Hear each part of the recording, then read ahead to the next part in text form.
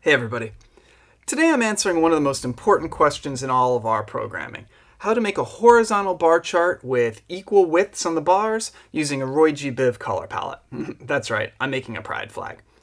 So what I'm going to do here is create a data frame. It's going to have 6 categories with equal counts. I'll do counts of 1. And then I'll display that horizontally, and I'll use a scale fill manual to get the colors exactly right. And then I'll have a few details to work out, like bar width and whether or not to show the legend. So let's get a data frame. Let's get that data frame to start. And it doesn't really matter what the categories are called because I'm going to remove the labels later. So I'm just going to use the first 6 letters in the English alphabet. So letters is a built-in vector with R. I'm just taking the first 6 elements. So A, B, C, D, E, and F.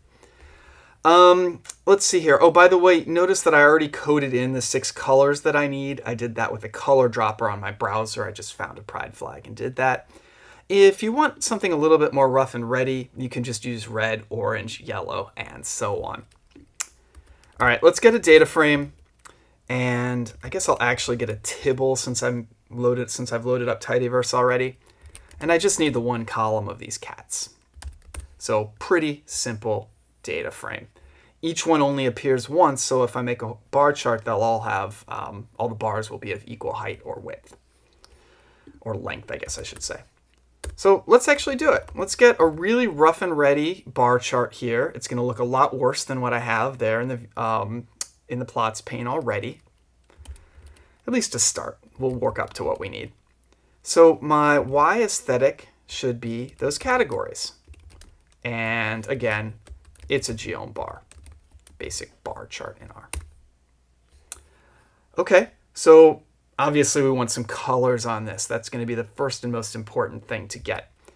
So I want these bars to be filled in according to the category. So that's a fill aesthetic. It's also cats.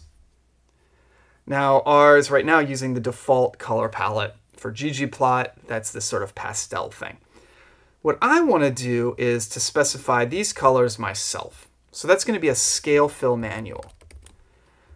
Scale because I'm changing the scale of one of my variables, in this case the fill variable. Fill because it's the fill aesthetic, not the color aesthetic technically. And manual because I'm setting them manually. And the way I say it, the syntax I use is values equals, and then I specify what I need. So values equal colors. Looking a little bit more like a pride flag now. I don't need this legend over here. Let's remove that. So it's show.legend equals false. That's nice. I need these bars to be touching. Okay, so in a ggplot bar chart, the distance between the categories is 1. So sort of underneath the hood, these categories are leveled as 1, 2, 3, 4, 5, and 6. And then the width of the bars defaults, I think, to like 80 or 90%.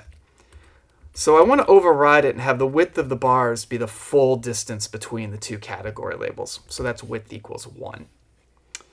Finally, I want to get rid of the gray panel and all of these labels.